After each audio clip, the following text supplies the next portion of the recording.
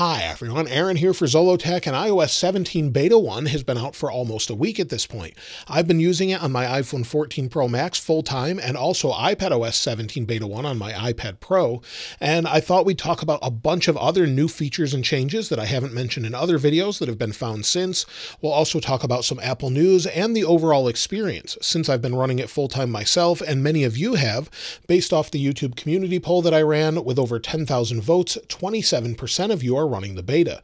This is up from just 8% that were running iOS 16.6 beta. So many of you are already trying it out early, and there's 259 comments. I've read all of those comments to sort of compile the information and see what the overall experience is like so far.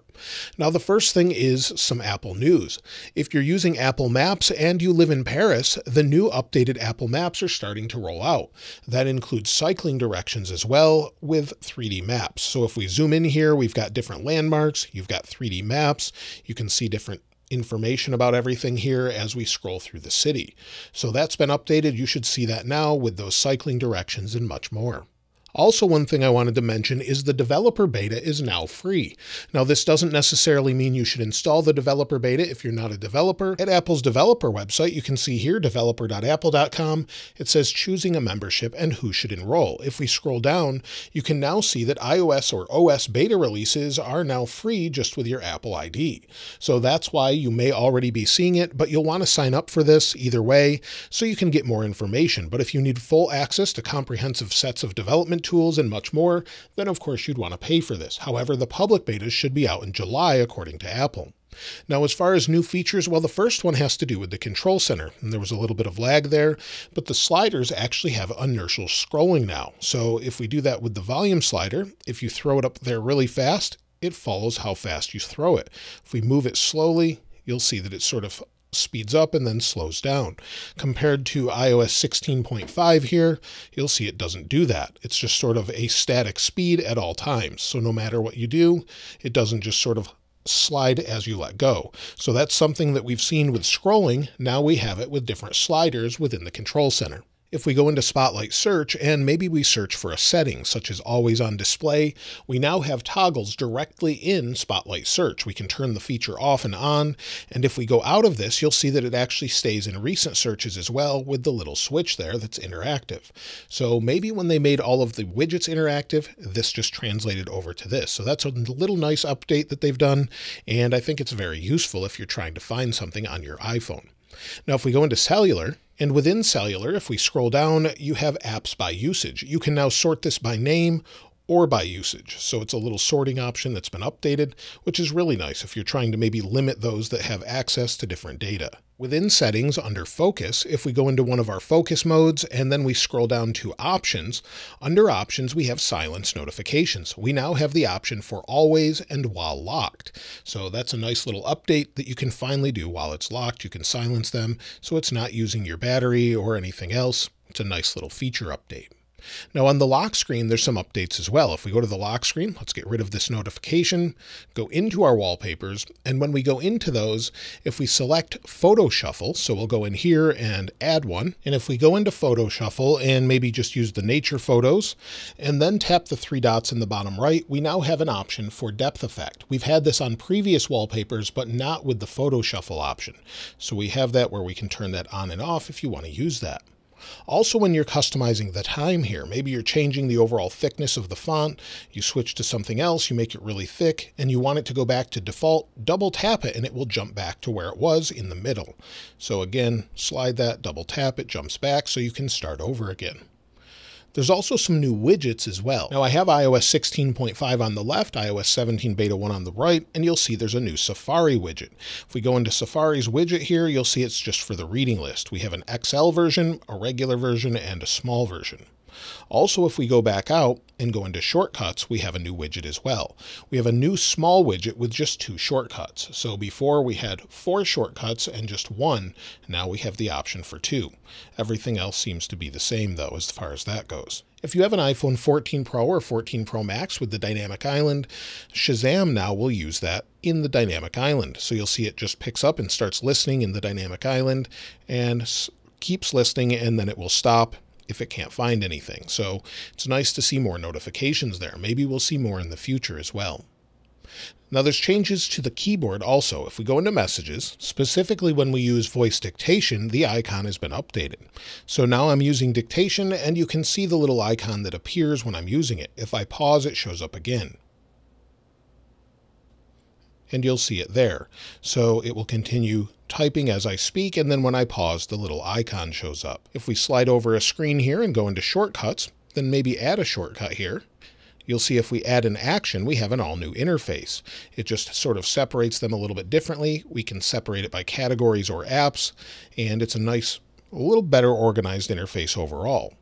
Also, we have a new action in general. So if we want to reset, you'll see cellular data statistics. So that's a new one we have there as well.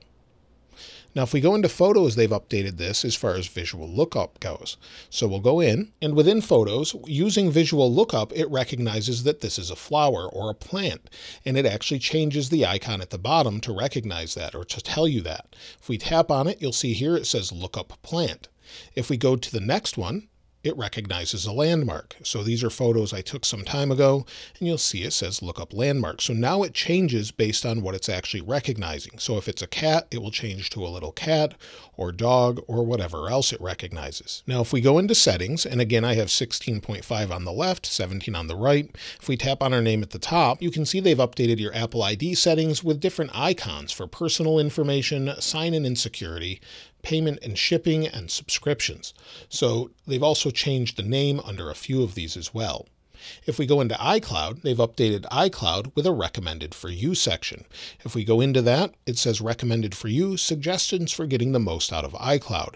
And it tells you to delete inactive backups, review your photos and videos, how much space it's using, review and delete large files, 402.7 gigabytes, and more. And then there's also completed and removed, things you've already changed. So if we go into that, we can then review what we've deleted and maybe recover some of it. So it's a nice little update to help us better manage storage. Also under settings, under sign-in and security, we have a separate page for settings on two-factor authentication. And you'll see on this page, there's more information about security keys, phone numbers that are trusted, and also get verification code. Weather gets a couple nice updates. If we go into settings and then we go to weather, under weather, you'll see under temperature unit, we have Celsius, Fahrenheit, and mirror system settings. So whatever the phone is set to, it will just use that.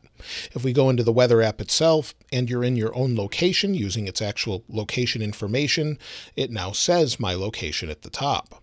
So if we scroll over here, it doesn't say that on 16.5. Also, if we go into the different days here, we can now look back at our weather history by one day. You'll see here at the top, we can jump back a day and take a look at it. So that's something that's a little bit new. Now there's much more to talk about, not only with iPadOS, but watchOS and even iOS 17 still. But I thought we'd talk about overall stability and its experience. iOS 17 seems to be pretty good for most people, especially for an early beta. It's not perfect. It's an early beta. It definitely has some issues, but one good thing is banking apps are still working. That's something we haven't seen for a long time. iOS 15 to 16, banking apps didn't work toward the end until we were toward the end. Also, personal voice is something I can't wait to try out, but seems to be taking forever. So under accessibility, if we go to personal voice, you'll see it says charge iPhone to generate. This has taken me 4 days and seems to sort of start and then stop. So it seems like I need to actually physically plug in the phone for it to continue.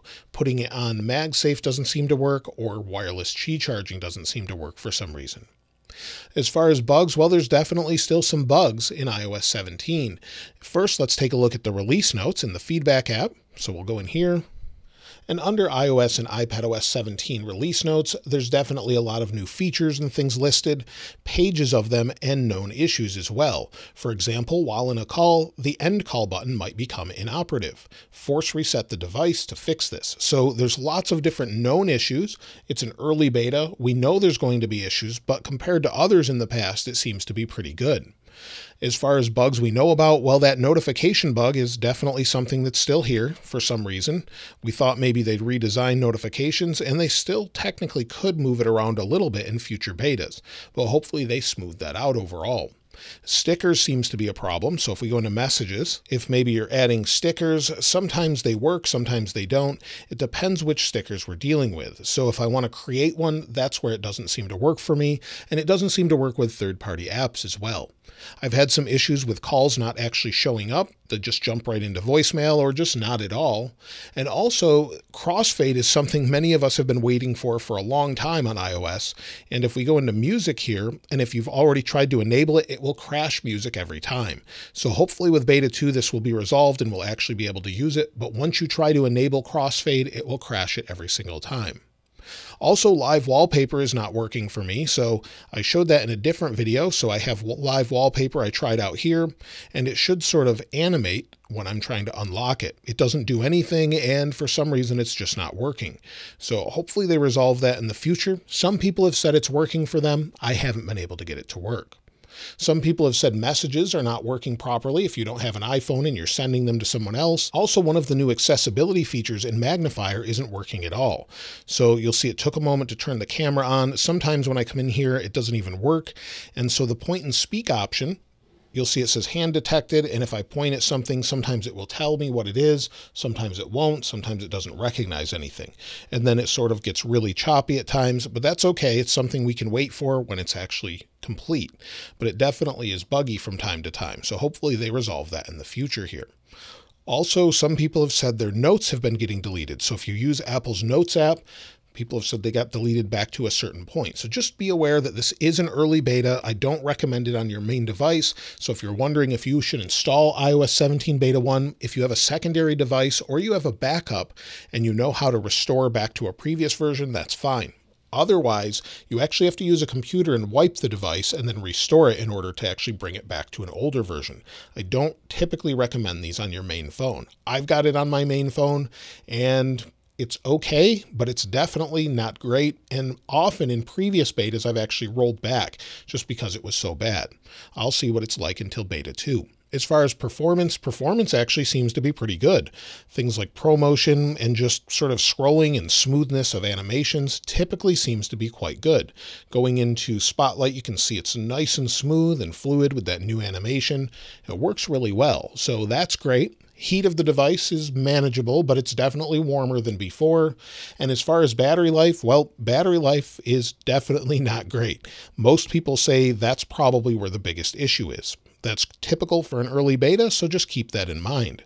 Battery health is down to 95% on this device, so it's got quite a few cycles now, but because this is draining the battery so fast and I'm having to cycle it more, it's using up more of the battery health. But again, 80% after 2 years is normal.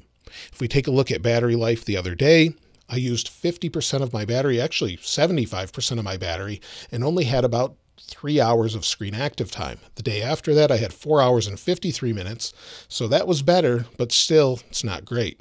Today is probably the best, 50% at 3 hours and 17 minutes of screen active time. It definitely could get better, but it's an early beta and I expect that. It's not too big of an issue to me. Connectivity of things such as AirPods seem to be pretty good. I really haven't had an issue and they seem to switch quickly like they're supposed to. So they're working well, connecting without a problem, and they seem to work great.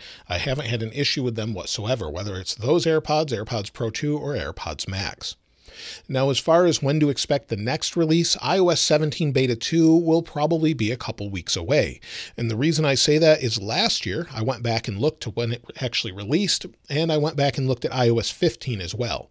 Beta 2 of both of those versions came out on June 22nd for iOS 16 and June 24th for iOS 15.